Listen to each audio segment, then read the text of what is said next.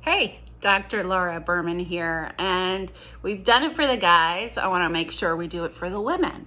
What are the 4 things that sexually literate women have in common?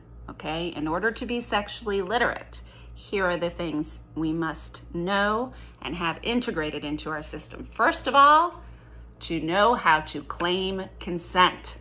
That means don't get caught up in that story that you're supposed to be swept off your feet and it's weird if someone asks if they can kiss you or if it's okay to touch you here.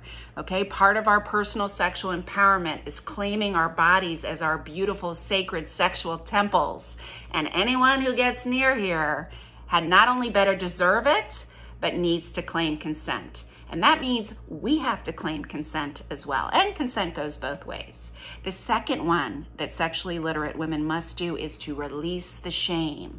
Unlike guys who often have shame for being kind of sexual predators, women have shame just around being sexual, just around having sexual needs. And this isn't just for the women over 35. This is all women who struggle to express their sexual needs in a scenario, who struggle to claim their sexual needs, who don't know how to ask for what they want, and often don't even know what they want themselves, which brings me to getting orgasmically informed, knowing that it's primarily in the movies that partners have mind-blowing orgasms at exactly the same point in time, okay? Or assuming that orgasms only happen with intercourse, or you're somehow inadequate if you can't have vaginal orgasms, okay? The clitoris is the key place. Remember, the guys, to be sexually literate, whether you're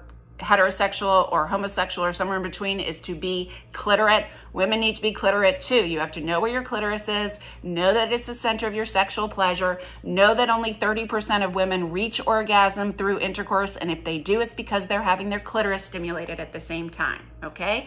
So understand that orgasms usually happen through things that are called foreplay and not necessarily through intercourse, and if they do happen through intercourse, more often than not, it's because you're getting simultaneous clitoral stimulation.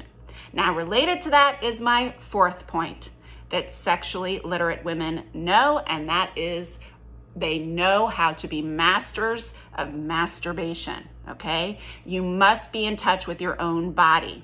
And if you are a parent of a girl, please normalize masturbation.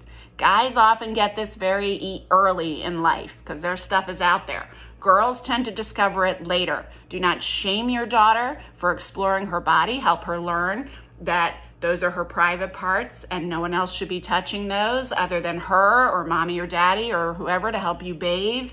But those are your private parts. It's fine to touch them. It feels good to touch them, but it's something you do in private. And you make that normal. And as she moves into adolescence, you make it normal that she's going to have all of this sexual energy and sexual feelings. And it's a way to love herself, to learn about her own body, and to discover her own sexual pleasure. So she's not going to be carried away in a sexual scenario with someone else. She's not going to think someone else is in charge of her sexual response. And if she goes out with some people and gets turned on or, is into it, she can go home and take care of herself. So it's actually doing her a service, not only in terms of her safety now, but in terms of her later life, if we normalize masturbation. And if you are a woman who was raised or to be shameful about that or don't know, look at yourself in a mirror, identify all the different parts, the labia, the clitoris, the vaginal opening. The whole thing is called the vulva, not the vagina. The vagina is just that internal canal. And learn how to stimulate yourself. Stay in touch with yourself because our sexual response changes throughout our life and we need different things in order to get turned on, different kinds of stimulation, different intensity. So when you stay in touch with yourself, you're helping learn about yourself so then you can share it with a partner.